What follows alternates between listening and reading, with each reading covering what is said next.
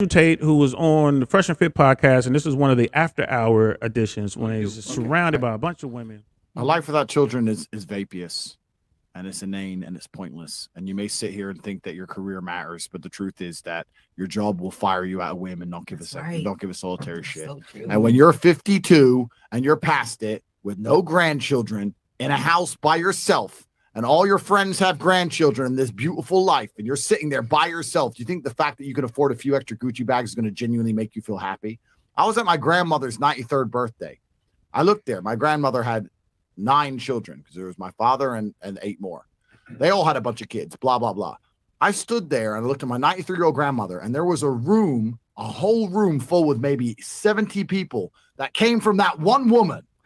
Isn't that remarkable? Yeah. That nobody cared about her career. Nobody asked what job she did. Nobody asked how many times she went to the club.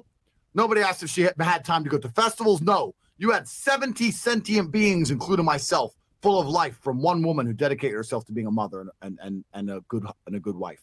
That is beautiful. And if you sit here and genuinely think that you're going to work your ass off through your fertile years, and by the age of 54, you're not going to be suicidal alone with a cat, then you're dumb. That came from you are dumb. The bottom of his heart. He meant that shit. He meant that. You hear what he said? Man, every woman at the table, all of them, they walked out of there thinking about what he said.